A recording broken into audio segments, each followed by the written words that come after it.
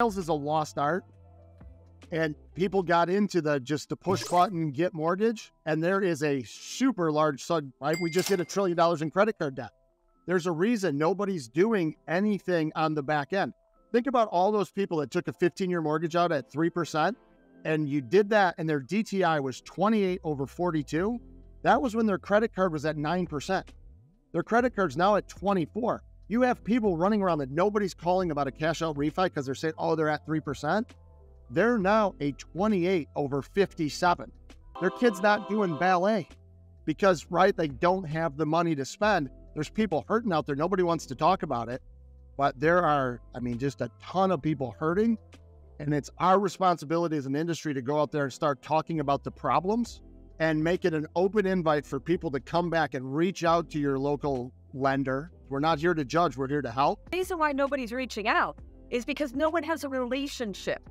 You don't want to ask those kind of questions because when you feel, oh no, they're only calling me for this particular reason, there's no relationship, so there's an awkward feeling reaching out. So just like you said, the art of sales is completely gone because if you're not checking in with people and seeing how they're doing and having a bonding relationship, you feel uncomfortable asking them about their credit cards. And that's the true root of the problem. We find today that the biggest hurdle to home ownership is cash at closing.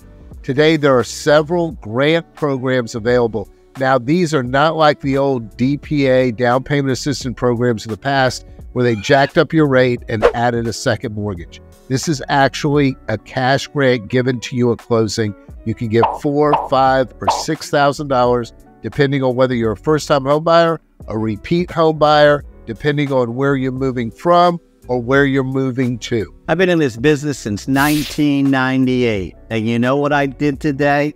I learned something listening to the three of you. And hopefully y'all learned something listening to me. But learning isn't enough. I'm going to tell you what you need to do. I'm going to help you figure out where to go by understanding the concept of IMA, I-M-M-A.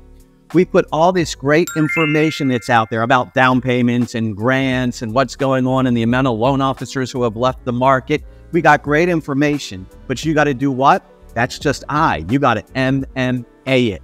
You got to get the right mindset. You know, I can get into this house. You got to get the right message that is out there. The message is I need to work with a good professional. And the A, always the A is so important. What is the action that you're going to take based upon the information that you just got? Look, getting a great big education, getting a lot of information and doing nothing with it, that just makes you a book. You need to take your education and flip the C and the A and turn your education into edu-action, because that's what's going to make you successful and get something done. Guys, thanks so much for having me on. What a great conversation. Loved hearing the other guests, and it was great to be able to talk about not only my journey at Sagent, but the last 25 years in mortgage technology. A lot of stories, could go on for hours. So many people and times and ideas, and just really, it's been a really fulfilling time, and can't wait to talk about what's coming next, and I will keep you guys posted as the journey continues. Last 2 years have been a challenge. We all know that. It's all been out there. However, here's to all the originators out there. It's time to evolve. Nobody's coming to save you. Interest rates are not going down. They may go down a little bit. However, here's what I'm going to tell you. 74% of loans are at 4% or lower. If you think the refis are coming, this is something I started saying last year, that this industry has this Paul Revere syndrome. They keep saying every 6 months, the refis are coming, the refis are coming. They're not coming. Even if rates get a little bit lower and we don't have inventory. That's just the facts. Still going to be a good year compared to last year. Last year had 4.3 million units. This year is going to be about 5.3. And there's been attrition. So now's the time to dig in. It's a great opportunity for any originator, anybody in leadership, especially if they're young. They want to go to the next level. Because as Michael said earlier, there's not a whole lot of Gen Xers in this industry. It's pretty much Gen Y and baby boomers, and we're seeing the retirements happen after one another. So now's probably never been a better time to be an originator and to really take it to the next level.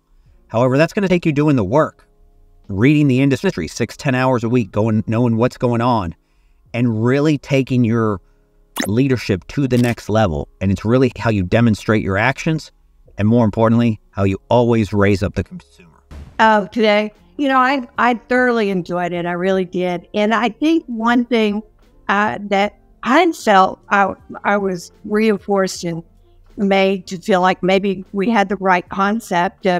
Certainly we expect to grow, and any IMB should always be considering that, because if you're not, you're going backwards, of course. But it's probably in the right time to expand into areas that you're not so familiar with. Maybe it is best to, in this environment, stay in your lane, improve your processes, improve your AI, as we talked about. This was awesome to be able to spend some time with originators. I spend time with companies all through the space. And one of the things that we talk about is building value, not only in yourself, but also in your business. You don't have to be big. I mean, better and doing it right is probably the right thing to do. And I had the opportunity today to share a bunch of ideas and things that have worked for me over a long period of time. And some are tried and true, and some apply to digital AI and all the things that are changing around you. At the end of the day, one of the things that I think that's most important is investing. And part of that is learning, constantly learning, and being in front of what I would say would be issues that affect this industry, and then opportunities and things that you might see. And we are coming onto the biggest opportunity probably ever in mortgage banking, where you have interest rates that have gone way up, come down a little bit. You're going to have inventory begin to show up, and you have scads and scads of tappable equity that's available to LOs. And the challenge we have is that we're tired, we're old, and you just got to get off and get ready, because it's going to come.